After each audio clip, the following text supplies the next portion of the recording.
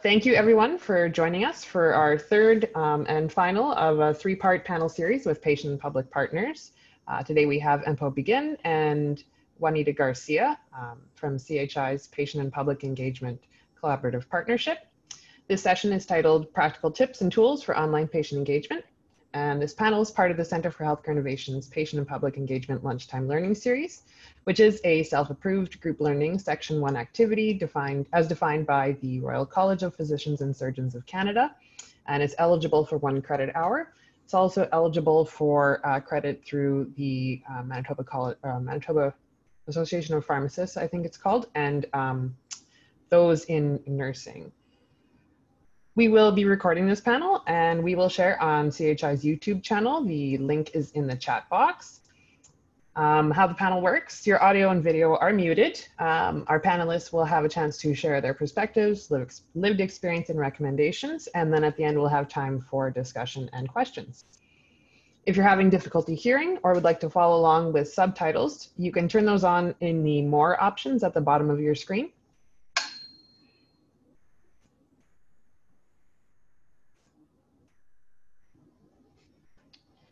And here we are, CHI is in Winnipeg. We acknowledge that we are on Treaty 1 land, which is the home of the Anishinaabe, Cree, Oji-Cree, Dakota, and Dene peoples, and the homeland of the Métis Nation. We respect the treaties that were made on these territories. We acknowledge the harms and mistakes of the past. We recognize the ongoing present-day colonial violence faced by Indigenous people within our systems, governments, and institutions. We dedicate ourselves to moving forward in partnership in a spirit of reconciliation and collaboration. And in talking about patient and public engagement in health research, it is in fact Indigenous research methodologies that are at the forefront, and Indigenous scholars, researchers, and communities that we should be looking to for guidance. Here at CHI, if you don't already know us, this is our patient engagement team. Carolyn Shimon, our lead, Ogay Sherzoy, a knowledge broker in patient engagement, and myself, Trish Roach. I'm also a knowledge broker. In terms of conflict of interest, the PE team, we are paid employees of CHI, and Juanita and Empo are members of our collaborative partnership, and we have no other conflicts of interest to disclose today. And I will begin by introducing Empo. So she earned a master's degree in computer engineering from the University of Manitoba. She's a professional engineer registered with Engineers Geoscientists Manitoba, and she works for Arxium, a medical device company, and is also an entrepreneur developing an innovative mobile health platform. She's involved in the community as a board member for the Grace Hospital Foundation, as a committee member of the Immigrant and Refugee Community Organization of Manitoba, or IRCOM, and former co-chair of the Collaborative Partnership. She also sits on CHI's Executive Council.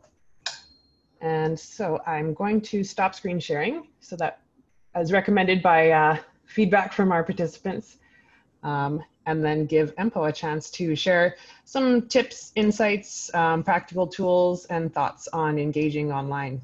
So please go ahead, Empo. Thank you, Patricia, and thank you everyone for joining us. I had 2 points. One was barriers on different groups, how different groups may face engaging virtually. I believe that one was covered pretty well in the last 2 sessions, and I encourage everybody who haven't seen those 2 sessions to visit them. Angela had a very good Angela talked about the belongingness when it comes to patient engagement, and some of the barriers she touched on the level of access patients have to technology, and that some have no Wi-Fi. And Maggie talked about the cultural and language barriers. And in the second session, we had Thomas, Abu, and Rasid who talked about meaningful connections with the immigrants, newcomers, refugees, and indigenous peoples, and touch on communication barriers. So that kind of ties in what I'm going to talk about in terms of technology. I won't talk much more about the barriers because those are already covered in the last 2 sessions. So today I'll just focus on the use of technology to engage patients, especially in this time where we are doing social distancing. So I can imagine this pandemic affected you as well with the research. You're not able to engage your patient partners face-to-face. So this is where technology can be helpful to keep that engagement going with your patients. Whether you're still working on a project or your project has been on hold because of the pandemic, I think it's still good to still engage with your patients and keep that connection going. So in terms of technology itself, there are so many technologies out there. When using technology, it's very good to be mindful of the type of technology you're going to use to engage patients. Keep in mind that technology is just a tool that you use to help you achieve something. So two questions that I think you should be asking yourself when deciding what type of technology you're going to be using is number one, what am I trying to achieve by using this tool? And also what message is coming across from me using this tool. When engaging with patients at this time, also keep in mind that other aspects of their lives went online too. So, you know, people started working from home and they're doing homeschooling. There's also extracurricular activities that are going online. So everything's going online. So at this point, fatigue is starting to kick in. So people are getting overwhelmed with being on video calls all the time. So when I think about engaging patients, think about the level of engagement you're trying to achieve. So decide if you need to do video conferencing or if there's any other tools you can use that are not as online, that kind of offline, like is email enough, or just a phone call is enough when engaging patient. And so this is also something that you need to kind of check with the patients as well, what they're comfortable with in terms of using what tool. So, and if you decide to engage with patients using video conferencing, such as Zoom, you know, just keep in mind that everybody right now is using Zoom. So we use it for work, for school, for other, like I mentioned, other activities. So that can kind of set anxiety because everybody now is tired of being on Zoom all the time. Take example of myself, like I'm working from home, so it's not that common for me to be on Zoom meetings during the day for like 4 or 5 times.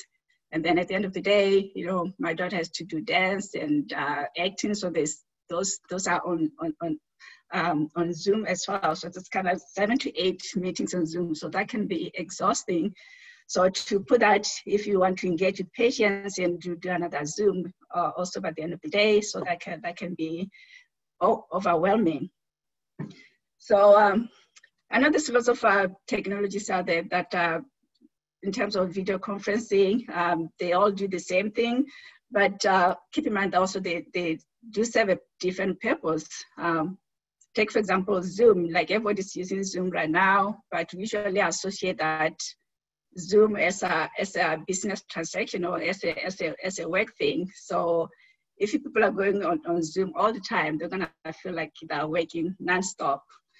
So if you are just starting to start engaging patients online, I will probably encourage to look at other alternatives besides Zoom. For example, if you have Skype, you know, that's another alternative.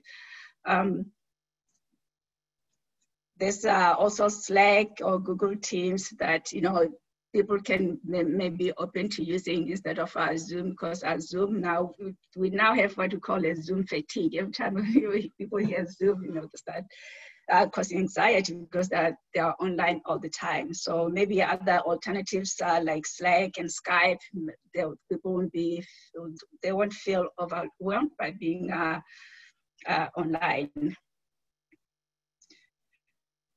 The other things that you want your patients to be comfortable. Interacting online is very different than doing face-to-face. Because face-to-face, usually if you're online, usually you need to focus more because you can't see the person talking.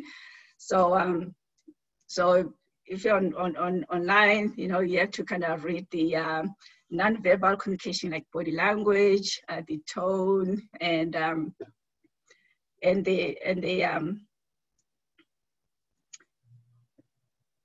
the tone of the tone of the voice of the person speaking. So that kind of take a lot of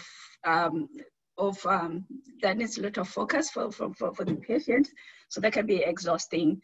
So we're not doing online interactions, so it's very good to kind of limit how long you're gonna do the online conversation. If you used to do like 2 hour face-to-face talk, discuss with your patients whether to shorten that, because being online for two hours is a long time. You can do maybe multiple meetings, shorter ones. If you decide to use video conferencing, also make it optional to use camera, because some patients don't feel comfortable using video. And also, like the previous panels talk about, some people don't like to have people see where they are living. So if there is the camera, it's easy to people to see what the patient's house is like. So there's some patients who feel comfortable with that. Also, when engaging patients, this is a very stressful times. So if you are going to engage, before you jump into business and talking business, check in first with the patients, see how they are doing and how they are coping. That will also help them relax, reduce the anxiety, and build that relationship first before you do anything. Also, flexibility. I mentioned that people are very busy now. So if there could be conflicts when trying to schedule some meetings online, so it's very being flexible with your time is very crucial to be able to engage the patient.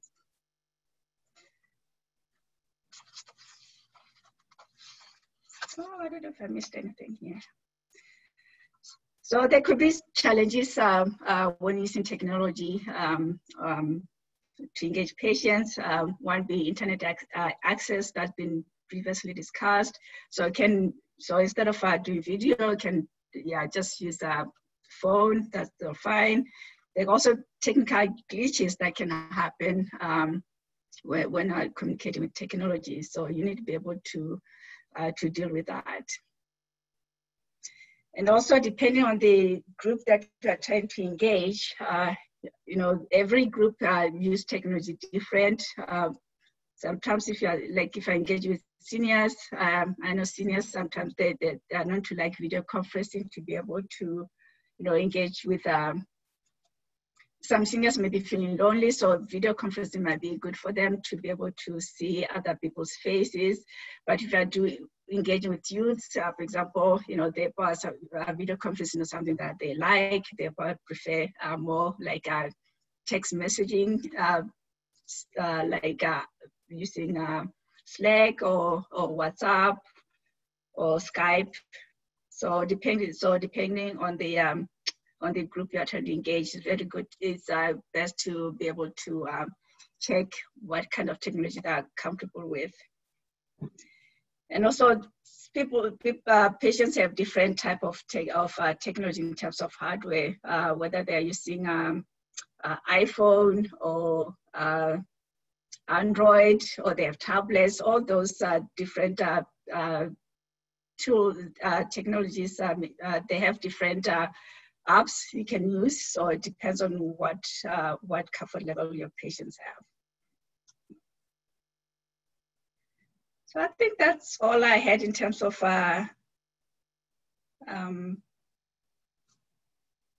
tips and suggestions. So I will stop here and then answer any questions you have later on. Sounds good. Thanks so much, Empo.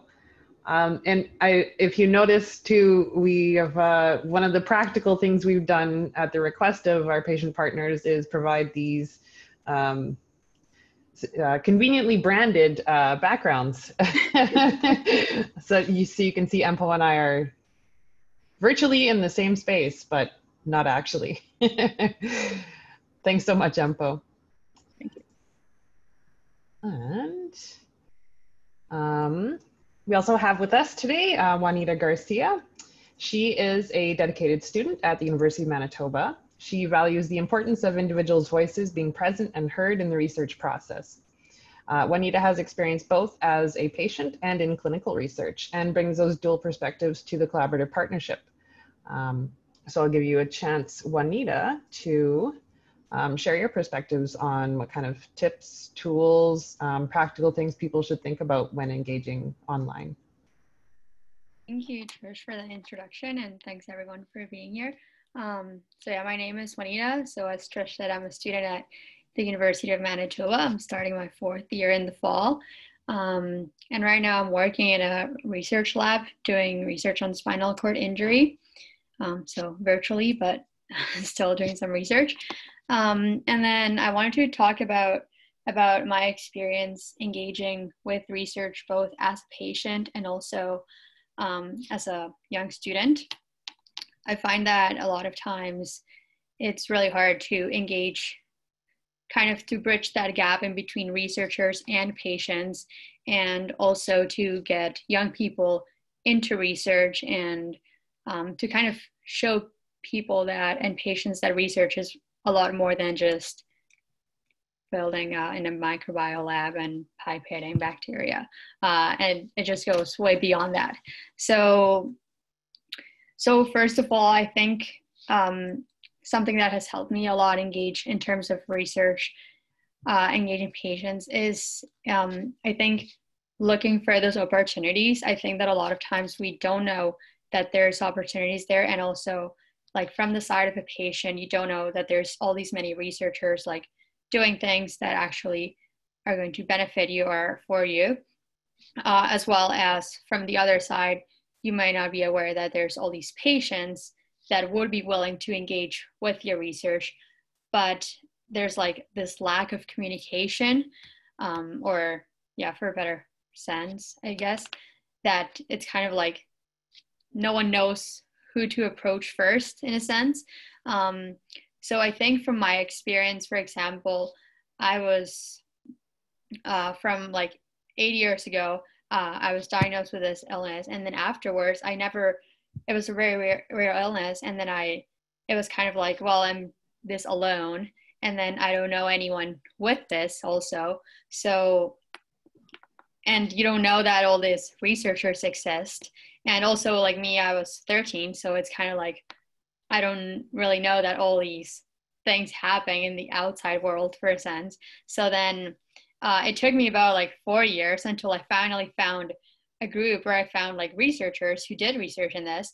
And looking back, it's like, well, why did it take me that long? But it's kind of like no one told me that there was research groups. No one told me that there were like groups online or organizations that I could join where I could contact researchers, or where researchers would given their like would contact patients or engage patients in their projects. So I think it would have been really interesting, like looking back, to be able to start engaging in the research and to find out that there's people doing all these things, especially that ultimately like benefit us patients, way like earlier, kind of in the most acute phases, or like the most critical phases, when you just start kind of finding out your way in this new situation. So I think in terms of like all this pandemic, the technology has actually benefited us in a way that now you can contact all these, like from these groups, I've contacted researchers from the States and other parts of Canada. And I guess like before it would have been a lot harder to say, oh, can we have like a video call? Like it's kind of like not a normal thing. Like before you would find video calls just kind of just FaceTime with your friends and pretty much it. But it'd be like joining a webinar, like you would think of that as more high-tech stuff that you're like, I don't really know how to do this, too scared to join a webinar, like not really sure how to manage that. But now, thanks to COVID, I feel like a lot of people are now much more comfortable with technology, with apps like Zoom and things like that. And like they see, well, joining a webinar isn't that bad. Like it's not super intimidating now as it was months ago or years ago. So I think now engaging patients who are also in other places of the world, it's going to be much easier in a sense, because people are more like getting used to this. Oh, can we have like a video conference or like an online support group in a sense kind of thing. So for example, like thanks to these organizations that I found, there's been a lot of webinars and like talk nights where let's say a researcher will come into this webinar, and then it's kind of just a very casual talk, but there's people from all over the States, all over Canada, and it's an opportunity to ask the researcher, okay, like what are you doing right now? And like the researcher also promotes like their projects and tells us, okay, I might need like some people if they're willing to share how like their treatment or share their different perspectives on what can be done, what needs to be done, like what are you feeling, which also in terms of being isolated, I think helps a lot, as it helps us feel more engaged in a space, not be so in our own world. And also as patients, I think it helps us know that there's other people who kind of care about this, and also other people who are going through the same thing that I am going, which is very important, I think. So I think a lot of my big tip is searching, like just search in every word in Google. Like that's how I ended up finding all these groups, like these organizations. And for example, I ended up finding this Facebook group with thousands of people who have like similar stuff. And it's kind of like, oh, wow, like so interesting to finally kind of meet someone, even though it's not in person, who you can share your experience. And then through this, I've also been able to like participate and also find out about like things that ultimately are good for me. And then I think also that all this has allowed to engage more young people into research, because I find that sometimes it's like, oh, there's, I don't know, this research opportunity or this opportunity to engage patients, but then you have to like drive all the way somewhere, or it's like, oh, well, it's in the middle of the day, like it's just going to mess up on my schedule or things like that. While now having things virtually, I think helps a lot to get those young people who are maybe sometimes, I don't want to say lazy, but not super willing to just drive 2 hours and sit in a room with other strangers, but kind of from being in the comfort of your home, they might be more willing to participate in research. And I think that as a young patient, giving your perspective is pretty important, because ultimately, like a lot of the research that's being done right now, it's going to affect all the young people who are, well, going to move into this next generation. So ultimately, like, yes, it might affect the older patients, who might be the ones who usually participate in focus groups and things like that. But the needs from these older patients might be completely different than the needs from the youth groups who are also facing a different set of difficulties. And then one last thing I want to say, it's kind of, I think also there's so many opportunities as patients that sometimes we miss just because we don't know about them and because we don't search. So, and we might think like, oh, no one's gonna, like, who would be interested in, like, oh, no one's probably doing research in this, or yeah, like no one's going to be interested in this. But then searching for ways to connect and kind of be fearless in a sense of sending an email out and trying to connect with a researcher, being like, oh, I'm interested in this. It's doable, and it shouldn't be like as intimidating as the world paints it. And on the other hand, same like other way from researchers connecting patients. Sometimes I feel like researchers will find it really hard, like, oh, my patients might not be interested in this, or like they won't respond to my emails or things like that. But maybe it's the way that the message is coming across. So I think that painting, like seeing as a patient, being able to see the research as something that is going to benefit you instead of just seeing it as, oh, I'm just helping the researcher by being in their project or by being in their committee. It just changes how you see things, and it motivates you to participate. If I see that by participating in this committee, by participating in this focus group, I am going to benefit myself, then I'm probably more likely to say, okay, yes, I'll give 2 hours of my time to do this, than if I'm just like, oh, well, I'll just join because this researcher asked me to and I just want to. And it's really going to benefit me, but there's no benefit them, but there's no benefit for me. So I think how you approach the patients in order to engage them also influences a lot their willingness and their motivation to participate and to give meaningful knowledge and meaningful information that will ultimately guide the research and may change the path of the research in different ways. And I think that's it for me. That's great. I like how we have, there's two sides to this COVID. It's awful, it's terrible, it's a pandemic.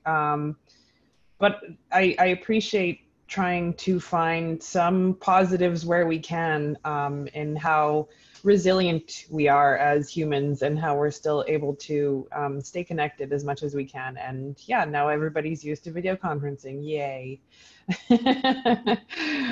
And I think it's interesting too, you're in discussing about how, physicians or researchers might assume that patients aren't interested or have to find a new way to approach it. I think what I heard from you was a lot of don't make assumptions that people don't want to be involved, or that don't make assumptions that researchers aren't interested in your condition just because it's rare, right? Yeah, absolutely. And I think a big point there is sometimes as patients, we might feel not left out, but it's just we don't know what's happening on the other side of the research, if that makes any sense. The researcher might be doing all this, and I'm sure I would be really happy to find about all this, but well, I don't know about them. So I have no way of finding that out, but maybe they could look for the patients and tell them about this, which it's kind of like a circle overall. But I think a lot of times, yeah, there's that lack of communication that makes us patients and researchers make assumptions that are probably completely untrue. So I think trying to bridge that gap it's really important. That's an excellent point. We have some comments in the chat box, though I don't think any of them are specific questions yet. And I think part of this practical discussion where we're bringing up platforms, it's relevant as well. Isabel Jordan says, encourage asking patient partners what their preferred platform is. And that's what we've heard from both of you. people might feel overloaded if they have to master many different technologies. Every new one is a challenge. What are your thoughts on that, Juanita? On the number of different platforms? I think it's a good thing to ask people what they're comfortable with. For example, like I feel really good at Zoom, like used it a lot. But for example, I had to use WebEx for some of my classes at the beginning, and it's obviously a learning curve, especially depending on what type of patients you're trying to engage. I think how Empo was saying, it's very different trying to engage young people who might be way much faster at learning how all these technology stuff works and all these different platforms that might be very intimidating than getting young people to learn to use them. But I think that kind of once you learn how to use one, it's pretty like, oh, I'll try to, it's kind of like it becomes your new comfort zone in a sense. For example, I know we've had like family meetings with like my grandparents and all my uncles and that, and it took us a while to get everyone to learn how to use Zoom. But then once we finally, for example, got my grandparents like set up on Zoom, then my uncle was like, well, we should maybe switch to Skype. And everyone was like, no. It already took us a while on Zoom. So kind of like they're comfortable there already. So I think asking the patient like what they're comfortable with, and if they want to switch and try a new one, well, that would be great. But also I feel like maybe trying to set a new account or downloading this new software might even give them like more anxiety, and like it might be even more intimidating. So like when they get to the panel or whatever they're joining, it's like, well, I'm already stressed more than I should be. So I think that part that Empo was saying to like asking them what their preferred is, it's super important. And someone mentioned learning about from teens Discord, which I know you mentioned like with youth, maybe less willing or desiring to want to do video conferences. So I think things like Discord, are you familiar with it, or Reddit even, I would say, myself, as a person with lived experience of health conditions, I've found research to be involved in through actually chat forums on Reddit. So are there any others like those that you can think of, or I've mainly like relied on Facebook a lot. Kind of like old school now, but I think Facebook that's kind of like where I found most of the things. Reddit sometimes, but I don't go in it a lot. And Discord, I didn't know that it was like, that it was more than a like I used it for a group chat for a class, for a group project, but like other than that I never looked into it anymore. So I think that's also like sometimes you don't know that all these platforms exist, so you could be missing on all this knowledge out there and all these other opportunities that are there, but you don't know about all these technology like Reddit or Discord or even like Facebook or Twitter, who knows. And there's so many. I keep learning about more every day. I'm like, they don't need to make any more. Let's stop. Oh, and apparently Discord can do both chat and video. So another comment we have from Aileen Silva from Brazil. She says, congratulations on this initiative with a great diverse panel, a very relevant discussion. She says it's interesting because here in Brazil, the patient engagement and the decision-making on new technology incorporation is only through online public consultation, but they are trying to find more participative ways than only consulting people. And she believes this moment could be an opportunity to test online tools for more participatory social involvement. Empo, do you have any ideas on like what would be more participatory? Are we thinking of like ways to make decisions through online, or do you have any thoughts on that? If not, that's okay. Making decisions online, I think there are tools that already exist for team collaboration. Google Drive for sharing and being able to work on the same document. I think that's one way to make decisions online. I don't know if you are familiar with Slack too. Slack is also good in terms of collaboration.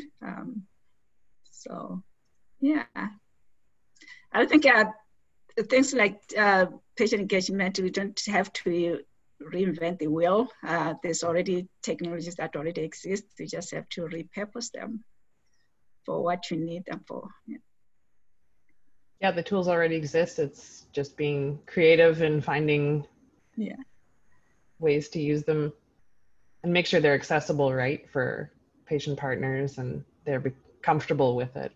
Exactly. I'm just thinking now because for now with the social distancing and pandemic, there's everybody's online school, everything is going online school. So all the parents that have to have already set up with Google accounts for Classroom. So all these other tools like Google Hangouts and Google Drive is already part of that platform. So they can just reuse the same platform that they use for learning for patient engagements. So. Don't reinvent the wheel.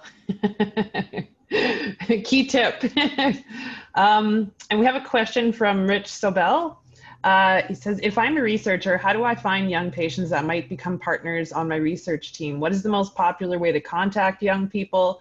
Where would I get the most return on time investment? I guess that would be for Juanita as the youngest of our patient partners. I mean, I know you don't speak for all youth, but, and Empo, you're welcome to join in if you have thoughts on connecting. I know you said Facebook, but. I think, yeah, from my experience, I think I've found a lot from like Instagram and Facebook, especially with me linking to like organizations. For example, like I linked to an organization in Toronto, like answering TTP, and then they sent not weekly emails, but kind of like monthly or something like that, just newsletter.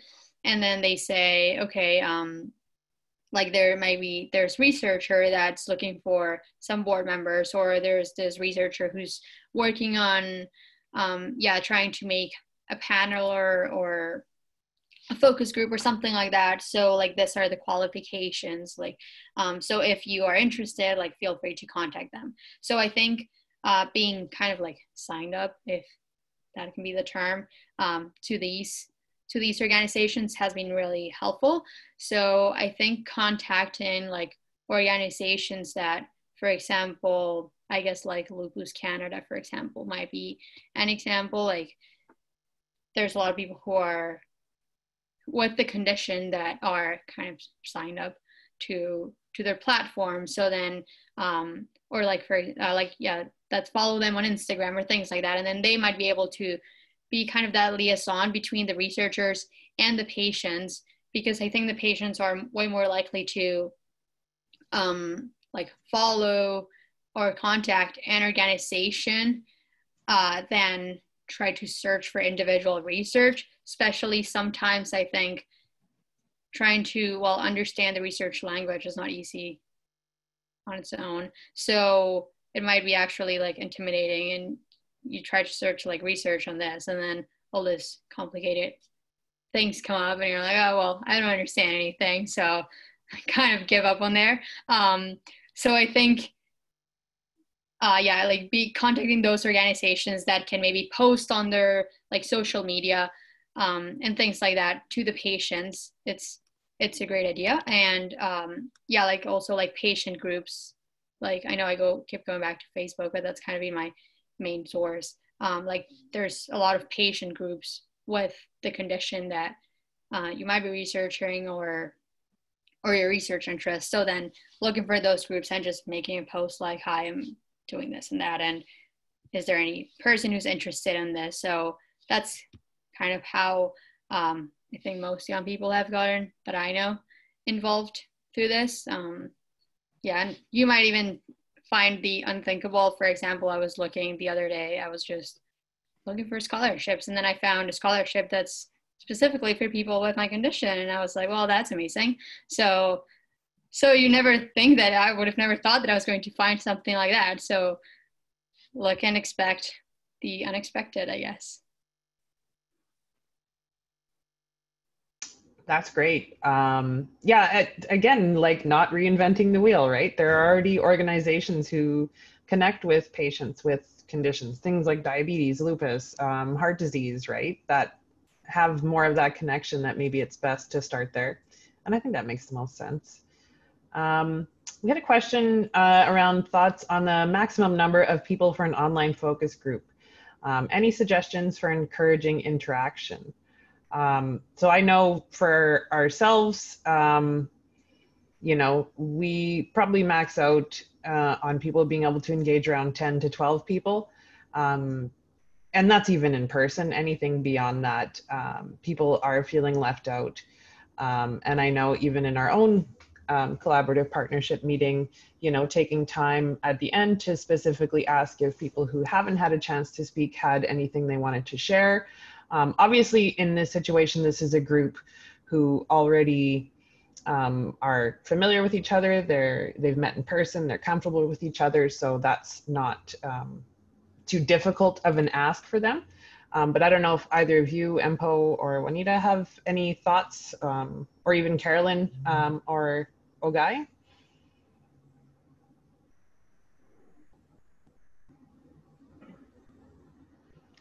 Sounds good. That's about, guess that's about right. Yeah, I think that's from our experience.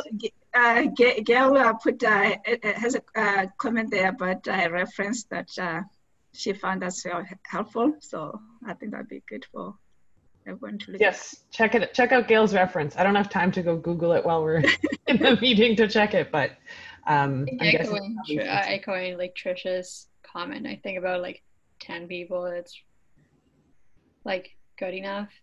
Also, like I think a lot more would probably just cause like some people to not talk and just like, yeah, they're there, but they're not being able to give their input. So yeah. And at the beginning, like I've joined some focus groups or webinars where like I know and I don't know anyone. So at the beginning, obviously it's just super awkward, especially like before it starts, because people are just joining in. You're kind of just staring at each other, and it's more awkward than being in person. But then like as the conversation goes on, people kind of like let go a bit and start talking a bit more. But yeah, I wouldn't probably do any more than 15, I think at the most. Thanks. Thank you, Anita. Yeah, when thinking about developing your focus group, it's important, especially using online modes of communication. In person, like 10 even can be quite a lot. Anything with qualitative types of studies, like 6 to 7 to 10 is enough to get the diverse perspectives, but online the number could even be less so, because when we talk to our patient partners, an hour sometimes can be very overwhelming to be online. So if you have 10 people or 12 people, that may be a little bit more, because in person is a lot easier to communicate than it is online. So maybe even having less. And I think as time moves forward and more we see focus groups being online, we'll probably have more better ideas what's optimal number for folks. And I was also just thinking to add into that, I think we've learned over time to just having different options for different personality types. I know for myself, I take a while to process things. So making sure you have information ahead of your group discussion so that people who take a while to process can, and also having options outside of the meeting. So maybe a one-on-one phone call with people who may feel more comfortable taking some time to reflect and then would like to just share their feedback, but couldn't do it, maybe didn't feel right within the focus group. So just having multiple options for people, whether it's in writing, whether it's one-on-one telephone calls or in the group, so that everyone gets a chance to participate. Sorry, just to add more, even your topic area, sometimes, as Carolyn mentioned, it's good to have different options available. Certain topic areas may not be appropriate to do so in a focus group setting, so you might think of different option, and that might be more on one-on-one, and that's why we encourage patient public engagement in your research team, because they can flag some of those things and help you develop what methods are best under certain topic areas of your research. And I just had one question, if that's okay to ask. Empo and Juanita, you did such a wonderful job of really helping us understand in terms of technology. Empo, one thing that just kind of stuck out to me is just the level of overwhelmingness and anxiety that folks face, because it's exhausting being on Zoom meetings. And the last thing we will ever want to do is impact our patient partners. Do you have any tips for patient partners, what they can do to kind of, you know, express some of their things with the researcher, or ways that, or tips that they can use to not feel overwhelmed or deal with some of that anxiety?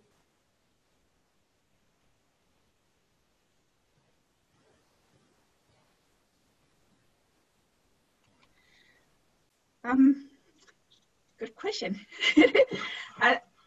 Well, I think first building that relationship when you're talking with the patient partners, just ask them how they're feeling, how they're doing. Just talking to them on a personal level, I think that will kind of reduce the anxiety to start with. And you know, even Zoom meetings now, you don't have to be sitting at a table. You know, you can be doing Zoom meetings, standing up, walking, doing something just to kind of take your mind off or be active a little bit. So things like that, take some breaks in between if you're doing meetings, maybe, you know, talk 10 minutes, 20 minutes and have a 5 minutes break in between, and then come back. Yeah. I don't know if you wanted to have anything else to add. I think the only thing I would add or suggest sometimes is if you're able to like go outside, and like even sit on your backyard and have the meeting, that's pretty nice. Like sometimes I just go outside and study outside all day, or just work all day from like outside on the table in my backyard. And it's really nice, because first it doesn't make me feel that I'm like just in the same, between the same four walls all day. But like at least there's like a squirrel going by, or like the air, or an airplane, or like anything. It's kind of like makes you feel more normal in a sense. And breathing the air, the fresh air, I don't know, sometimes even it's more productive and more relaxing, I think, than just it might make you feel more like a comfortable environment and less formal in a sense, like still keeping the formality of the meeting. Yeah. And also I think taking a break, like right now it's summer, so I want to, it'd be good not to schedule anything this summer, July, August, just give everybody a break from the Zoom and resume in September. I think that kind of, you know, we know this pandemic is not going away anytime, so we're going to, September comes, school starts, it's going to be full on speed again. So I think this break of July, August, not having to do much Zoom, that'd be great. We can't avoid that because we're still working full time, but anything else that's not like, you know, agent, you can, you know, if your research is gonna, if your research is taking a while to complete, you can kind of plan to say, okay, you know, maybe I don't have to schedule any meetings with patients between the summer. I can start in the fall, you know, just give a little bit of break on doing online so that I can enjoy the weather outside. No, that's a good point too. And then another topic, and this comes up all the time, and it's a tough one, is what about communities that don't have access to the internet? How do we know what kind of internet or cell phone access is available in different communities? Somebody asked if there's a report that shows this information. I'm not sure about that for Manitoba. I'm not sure if either of you know, or if any of our team does. I think it's, you know, knowing the communities you're working with and what kind of access they have. And I think we mentioned before, trying to look at other options when you can't do in person. People are going to be left out. You know, it might be phone calls if you're able to. I know one researcher, and I mentioned this in a previous panel, One researcher just talked to the community and said, you know what, we're going to have to take a break because this is just, people have other things to focus on. This online is too stressful. So yeah, I don't know if you guys have thoughts around that and the lack of internet access. Yeah, that's a big one there, lack of internet access. I mean, if you have no access, the only way is to go to them, directly talk to them in person. But with the restrictions right now, I don't know what else you can do, but I think, you know, in those situations, we can avoid talking to them in person. Yeah, I think it's a tough question too. That it's kind of hard to answer. I think like no one really has a good answer for it, just because the situation impedes a lot of people from going to different communities and that. But I think in terms of engaging, and I think this goes back a bit to the question that I answered before about how to engage kind of like youth people. I think also reaching out to like the healthcare providers who, for example, like focus on that certain condition would be helpful in trying to engage the patients who don't have access to technology or who would not find out about all these groups and opportunities through the internet.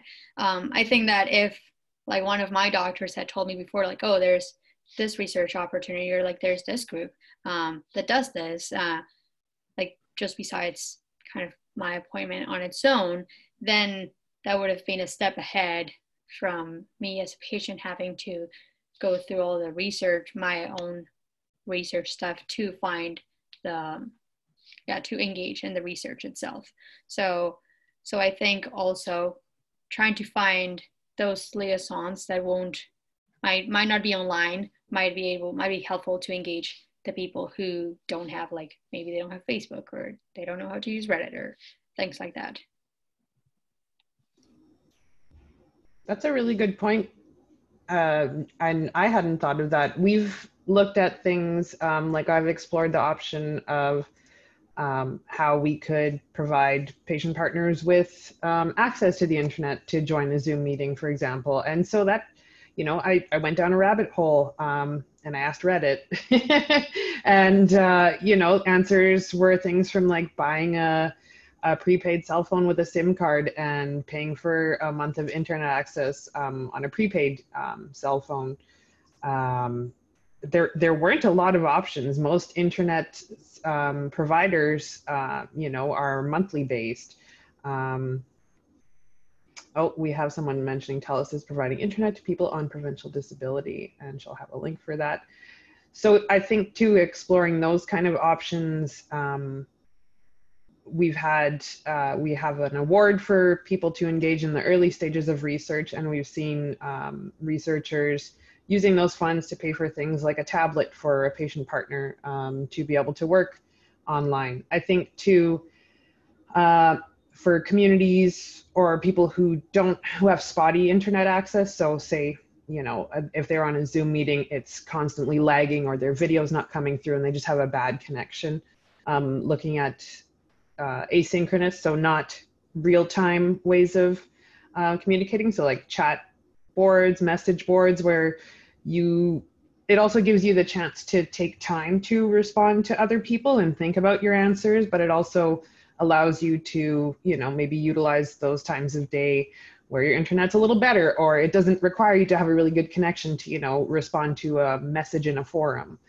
So that's, yeah, again, things like Discord or Facebook, Reddit, that kind of thing. Can I add a little comment to that? I've seen some people said there's landlines you can use.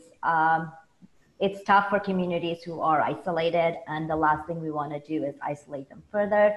I know, Juanita, you talked about how you don't know when opportunities exist, but we can search it up and see, because a lot of times when we do have a condition, it's helpful to normalize it when we see a group of people or be part of research and try to make a difference for ourselves and others in similar circumstances. But unfortunately, communities that are isolated don't cannot easily access or have that communication, or no research exists. But as researchers, it is our duty and our job to bridge that gap. And if it cannot be internet, then there are other ways. We can connect with communities via radio. I've heard of people doing that.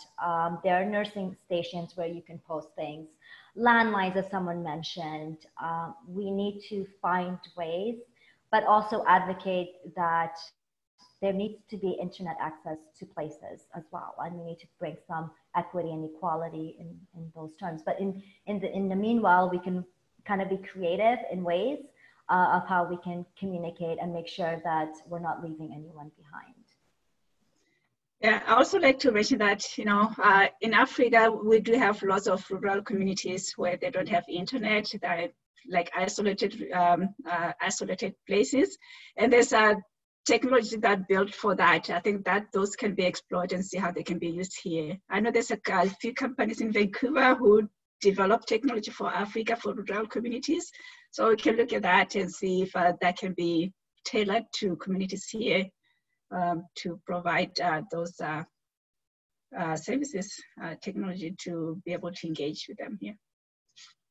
I think like one of the probably most important parts to bridging that is first engaging them in the research, and then kind of like once they're engaged, like getting to them, then there's other ways that you can figure out and how you will kind of like run focus groups or run your meetings. But I think the most important part is first approaching these communities. So I think, yeah, like especially like kind of go back to that point where patients, well, they will probably need to go to their doctor at some point. So then like if their healthcare provider told them like there's this research opportunity, I can tell them that you're interested, and then like the researcher can do their part in order to get to that community and try to figure out a way that it'll work for those patients.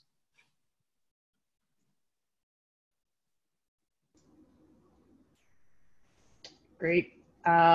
What an excellent conversation. Thank you both, Juanita and Empo, for your perspectives. Thanks to all our participants for sharing their thoughts and suggestions. I'll do a final plug here. If you'd like to learn more about patient engagement and view past lunchtime learning sessions, you can visit our YouTube, which is not on there, but I believe we have a link on our website. And I've also shared it at the beginning in the chat. Follow us on Twitter, our CHI account. We also have a blog called Knowledge Nudge with some great PE resources. We're also on Facebook.